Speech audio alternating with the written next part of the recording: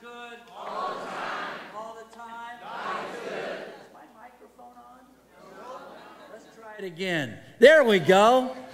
All right, here at Cathedral, nobody's perfect, starting with me. Oh, it's great to see everybody. Stand with me, please. It's so good to have you out. Thank you for joining us. All those who are on site and those who are watching online, thank you, thank you, thank you. We've been looking all this month at a man who's on fire, a prophet by the name of Elijah. And before we jump into the word today, I'd like us to pray. Father, thank you for all of these wonderful folks who have created space in their calendars to come and meet you in this moment, to give you thanks. If that's all we did, was to come to church and give you thanks, that would be enough, because you're a good and gracious God. But I pray over these next few moments as we dive into your word, that you would take your word and that you would apply it to each of our hearts, that we can leave here changed because we've met you in this place, that we would get our fire back. And I pray this in the name of the Father, the Son, and the Holy Spirit.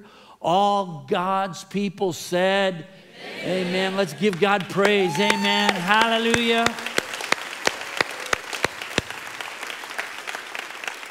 I'm getting my fire back. Say that with me.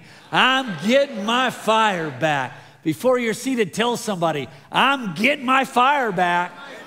I'm getting it back. And that really is the big idea of the message, that when your fire goes out, how do you get it back? Life could be a little bit like this fire pit. I'm going to ask Pastor Rick to help me out. How about a big hand for Pastor Rick? He does such a great job. And so during the winter, there's nothing like getting around a fireplace. I love it. You get around a fireplace, you get it really cranking, and that flame gets high, and look at that. Wow, it gets warm, and you can feel the heat. And does anybody have some marshmallows? And you're enjoying the fire pit with your buddies, and you're laughing. And then, if you sit there long enough, well, that fire starts to get lower and lower and lower. And at some point, that fire goes out. And that right there is what we're going to talk about today. What do you do when the fire goes out? Because all of us know what it is to feel low and discouraged and depressed, for that fire to go out. I saw a dog, he looked depressed. And then I saw this monkey, he looked depressed. And then I saw this kid, he looked depressed too. And that right there is what Elijah was feeling. How are you feeling this morning? Is that flame really high? Or is that flame very low? You may have come through these doors one way, but I believe by the power of God and the grace of God, you're going to leave them a different way. You're going to leave here, I've got my fire back. Say it with me. I've got my fire back. Thank you, Pastor Rick. Give Pastor Rick another hand. Yeah. So today, Elijah the prophet, he is really low. He is down and depressed. So down and depressed, he doesn't want to be a prophet anymore. He doesn't want to be in ministry anymore. In fact, he doesn't want to do life anymore. Look at what he says in 1 Kings 19:4. He says, the Bible says that Elijah sat down under a solitary broom tree and prayed that he might die. Elijah prayed that he might die. He prayed that he might die. I have had enough. You ever felt like that? I've just had enough, Lord. He said, take my life, for I am no better than my ancestors who have already died. What do you do when the fire goes out. Now, the thing that's interesting about this moment is this: Elijah is feeling really low, but not long ago he was feeling really high, like the 49ers. He had just experienced a major victory. He had gone toe-to-toe with 450 prophets of Baal, and unlike the 49ers, it was not even close. He put the hurts to them in front of king and country. They prayed, nothing happened. He prays, fire falls from heaven. He prays again, rain falls from heaven. It was one of the highest highs in his ministry, and in the next moment we see him facing one of his lowest lows. One of his lowest lows. When Jezebel, the wicked Queen Jezebel, finds out that what had happened to those 450 prophets, well, these were her prophets. They were her homies. And so she was ticked, and she was going to do something about that Elijah. And so she sends this message. You would think that Jezebel would have a change of heart, but instead she hardens her heart, and she sends this message to Elijah.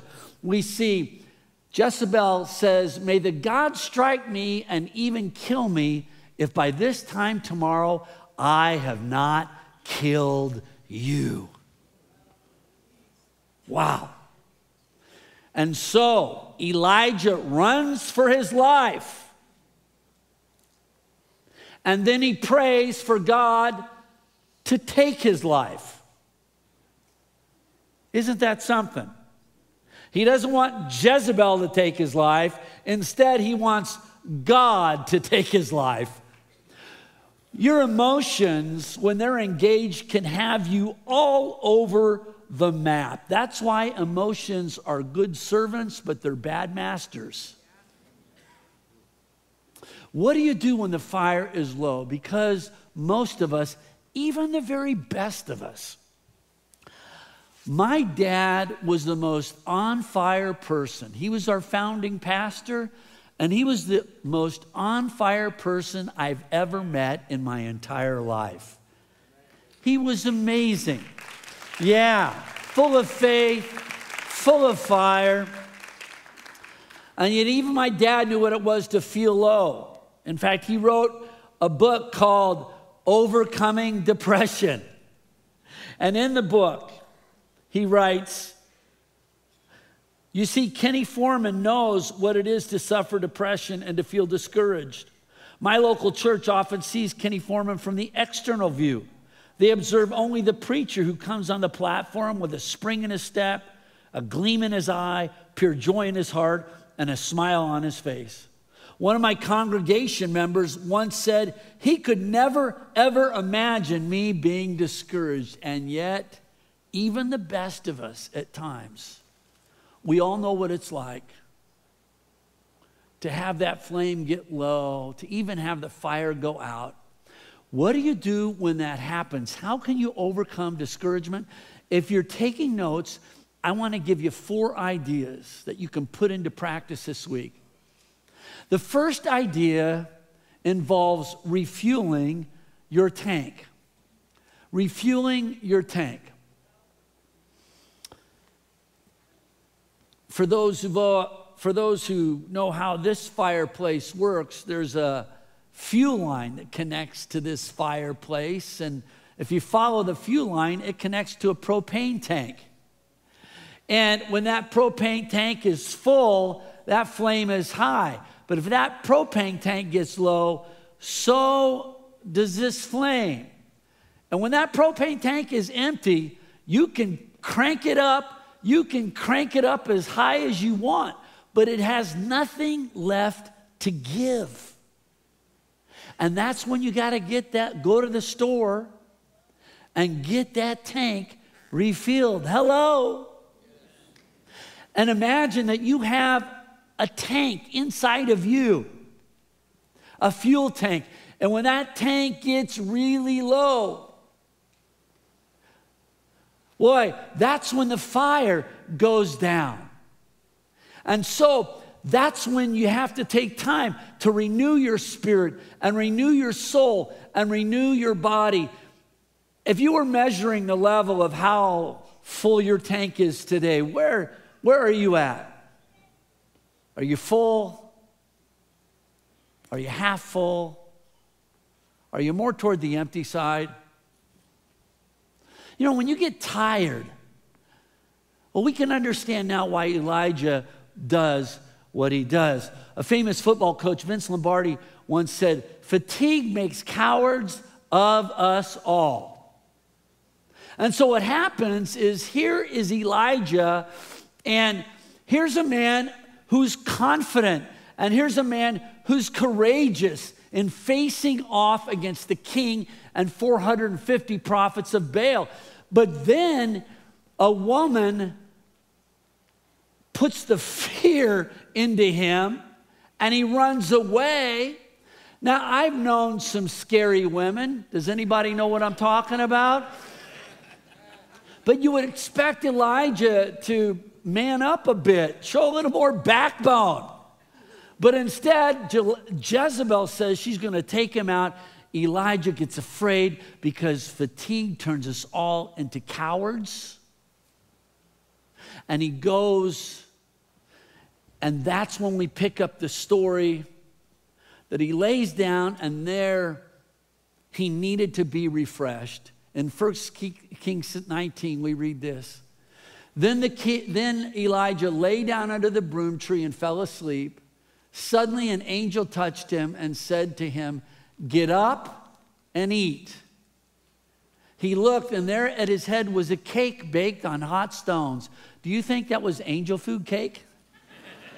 And a jar of water. He ate and drank and lay down again. God shows up, and Elijah needs rest. He's spent.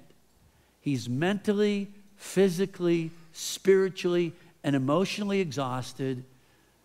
And God begins to refresh him by giving him something to eat, something to drink, and taking a nap. If you're burnt out today and you want to take a nap during my sermon, you have grace to do that. Amen. Because God wants you to be refreshed, to be renewed in your spirit, your soul, and your body. Life is a little bit like, you know, if you're comfortable doing this, let's get interactive. If you'll take your fingers and let's snap them together. Can we all do this? All right, let's snap them at the same time. All right. You're doing good, Cathedral. I've got rhythm. Yeah, give yourself a hand. That's awesome. That is what you call rhythm. And rhythm is the way God created us to live. There's a rhythm to life. There's a rhythm to giving and receiving, to working and resting, to self-sacrifice and self-care. And if your life gets out of rhythm, all right, and all you're doing is working and sacrificing and giving, when that tank gets empty, you've got nothing left to give.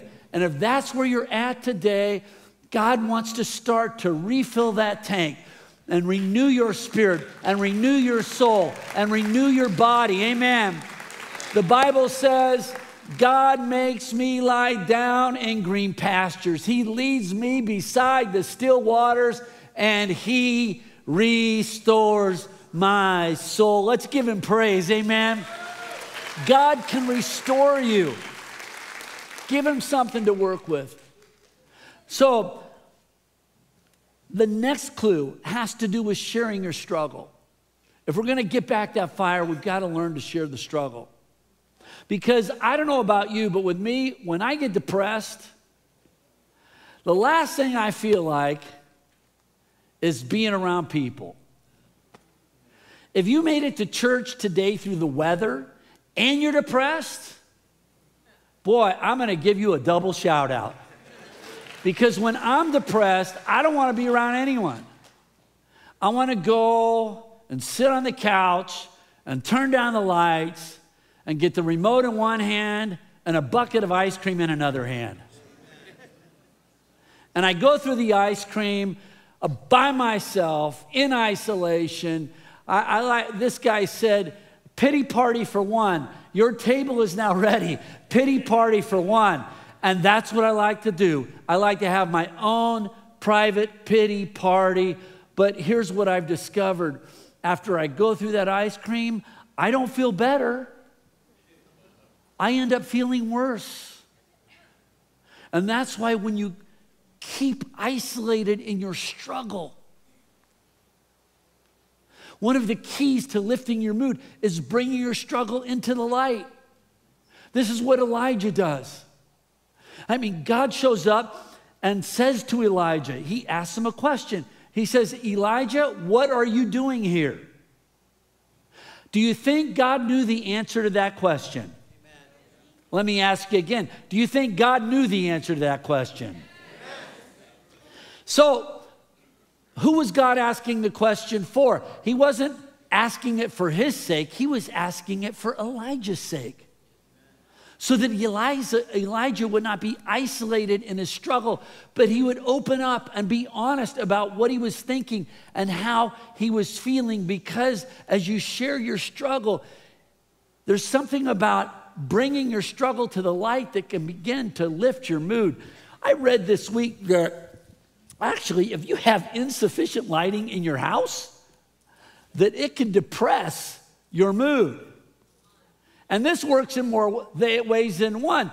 That when you keep your struggle in the dark just to yourself and you're isolated, this is where the enemy of your soul likes to work. He likes to work in the dark. He plays his tricks in the dark. He works on your mind in the dark. He works on your heart in the dark. If he can keep you right here in the dark, that's what he's going to do. You didn't invite him to that pity party, but he wants to show up to that pity party because he wants you to stay there as long as he can get you to stay there. Because if he can keep you at that party, he can keep you from reaching the dream that God has for your life.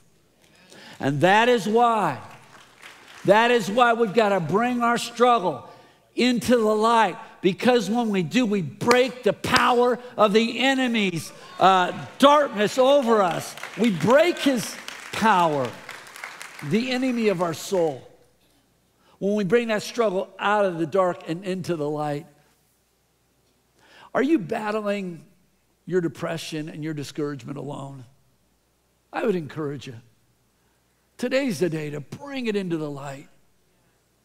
There was a lady by the name of Brooke Shields. She was a famous actress, and she went through a severe bout with postpartum depression. And in an interview, she was talking about how she made it through it.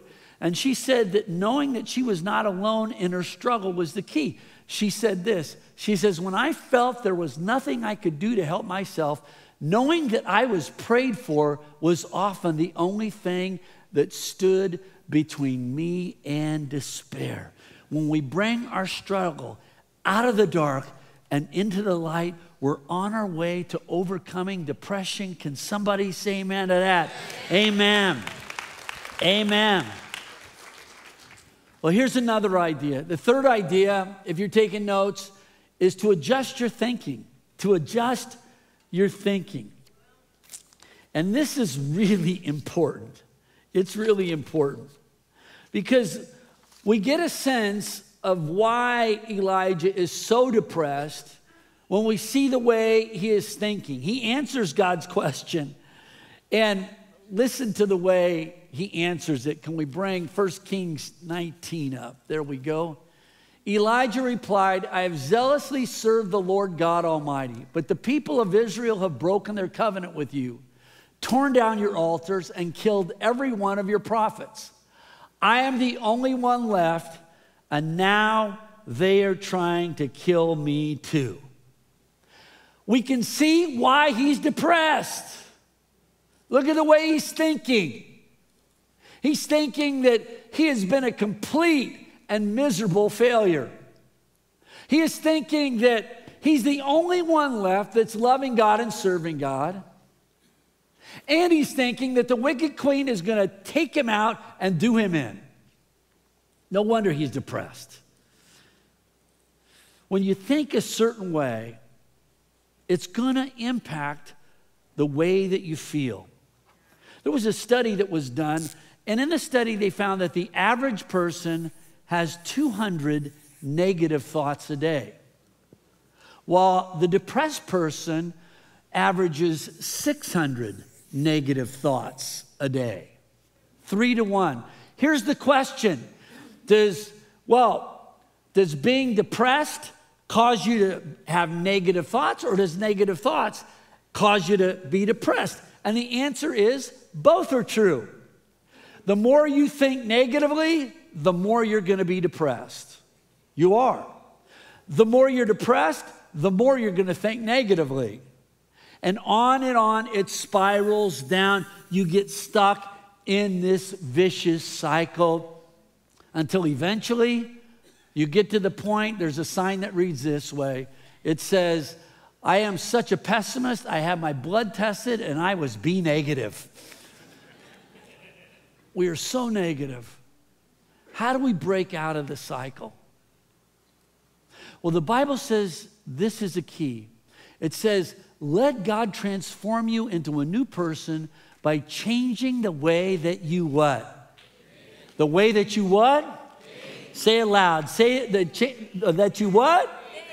Think. You can't tell yourself to feel differently. I mean, if you're depressed and you tell yourself to don't be depressed, you're going to be even more depressed because you're still depressed. But what you can do is you can tell yourself to think a different way. You can tell yourself, yes, I am feeling depressed, but I am not my depression. I may feel depressed, but I am not my depression. I am more than my depression. And I'm going to start to think a different way. Because if I start to think a different way, God can take the way that I think and change the way that I feel so I can spiral out of this depression and take back my joy. Amen. That's what God wants to do. It's adjusting the way that I think. How am I thinking? I mean, did anybody watch any football last week? Yeah? Oh, let me ask again. Did anybody watch any football last week? All right. I mean, it was a great game. The 49ers are down 24-7, and then they come back and they win 34-31. And what a game. And what really caught my attention, though, was their quarterback, Brock Purdy. He was being interviewed afterwards, and they were talking about what he was thinking at halftime. And at halftime, I would have thought he would have been very down, very low. But look at how he was thinking. He said this. So when I'm down 17 at half, honestly, I'm just thinking, all right, God, you've taken me here, and win or lose, I'm going to glorify you. Let me read that again. I'm just thinking, all right, God, you've taken me here, but win or lose, I am going to glorify you. Talk about a way of thinking. That's my peace, that's the joy, that's the steadfastness, that's where I get it from, and that's the honest truth. So I leaned into that, and sure enough, we were able to come back. When in your thinking, whatever you're facing today, when in your thinking you say, either way, God, win or lose, I am going to glorify you. Talk about cycling your way out of that depression. Hallelujah. Either way, God, we're going to glorify you. On fire. Say it with me. On fire. I want you to take back your fire today. If you came here down and depressed, all of us get depressed. It's one thing to get depressed. It's another thing to live in depression. God wants to help you get back your fire. And so the last idea is claiming your future. Claiming your future. And this is such an important one. I love Peanuts comic strips. And there's a Peanut comic strip, and Lucy and Linus are watching television. And Lucy asks Linus, she says, go get me a glass of water. And Linus says, why should I do anything for you? You never do anything for me. And she says, well, when you're 75, I'll bake you a cake. And then Linus goes to get the water, and he says, life is more pleasant when you have something to look forward to. And Linus is right. Life is more present when you have something to look forward to, and that's what God gives Elijah. He gives him something to look forward to. First of all, he tells him that things weren't as bad as he thought they were. Elijah was involved in catastrophic thinking, and things were not as bad as he thought they were. That he wasn't the only one that loved and served God, that the wicked king was not going to take him out and do him in, and that he hadn't been a total and complete miserable failure. So God adjusts his thinking, but then he gives him a mission. He gives him a purpose. He helps him reclaim his future. He tells him that he's going to go anoint a king that is going to take the nation on a different path, and then he's going to anoint a prophet, a new prophet. He's going to mentor him, someone who will follow in his footsteps so his ministry won't die out when he does.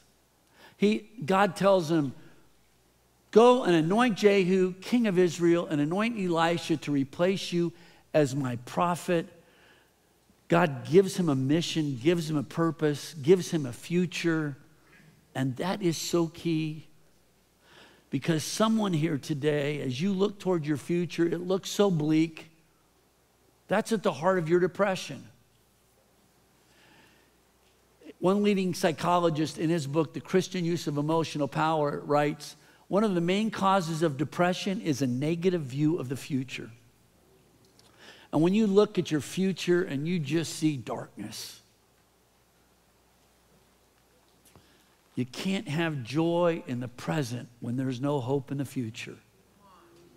But when you take back your future and you reclaim your future, that God has a future for me, where there's hope in the future, there is joy in the present.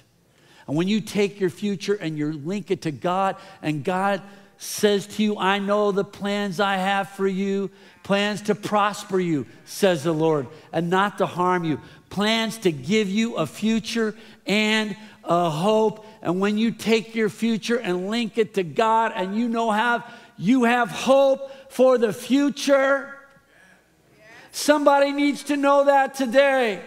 Reclaim your hope. If you're linked to God, you have a hope and you have a future. You have both of them. You may have made mistakes, but mistakes are not fatal. You may have had frustrations, but frustrations are not final. You may have had delays, but delays are not denials. God says, I will give you a hope and a future. Can somebody say amen to that? You know, the worship team's going to come out.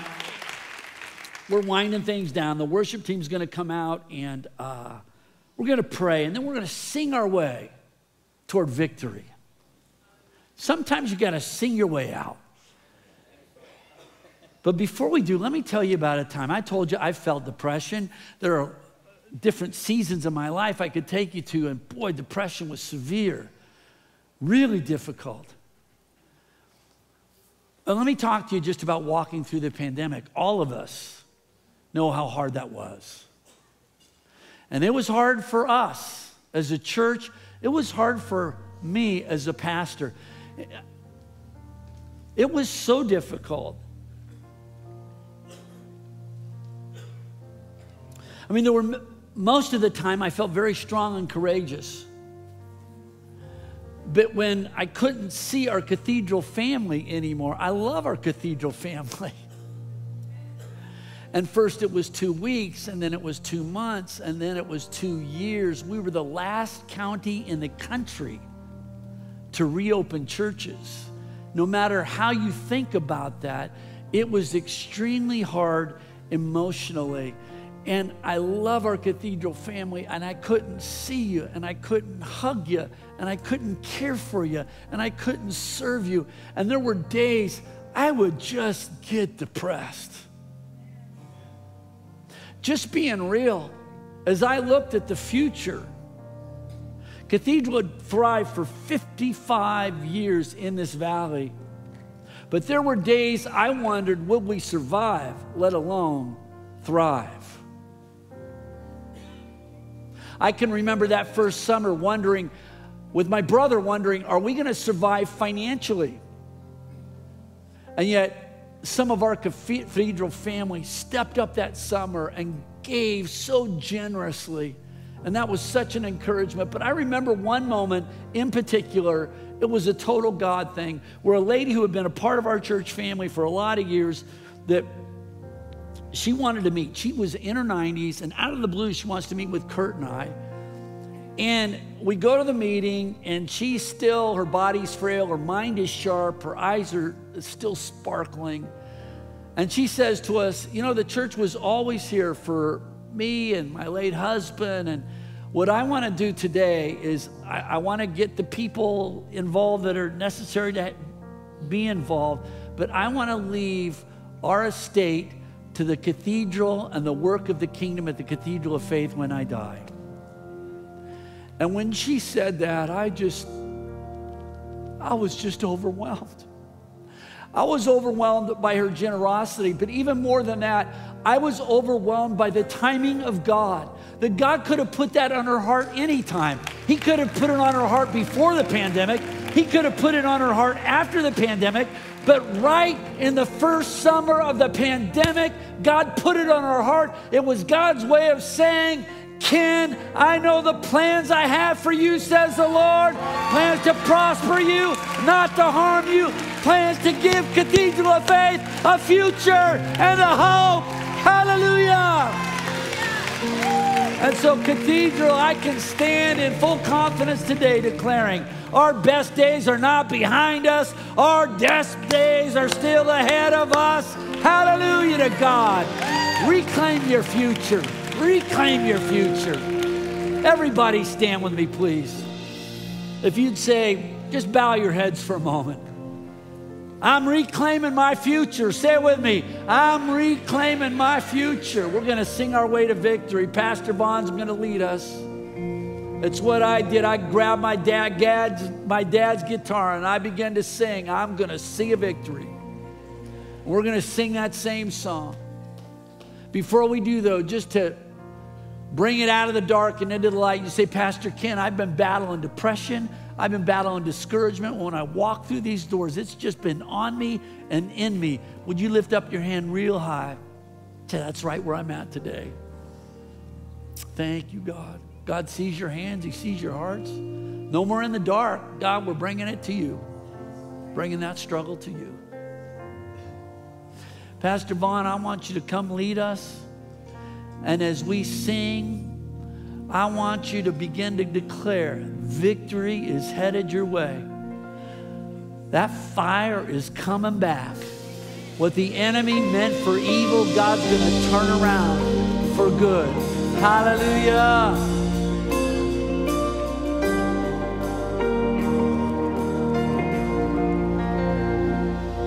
The weapon may be formed, but it won't prosper. When the darkness falls, it won't prevail. 'Cause the God I serve knows only how to triumph. Oh, my God will never fail. Sing that together. Oh, my God will never fail. We say, I'm gonna see a victory. I'm gonna see a victory. For the battle belongs to you, Lord. I'm gonna see a victory. I'm gonna see a victory. For the battle belongs to you, Lord.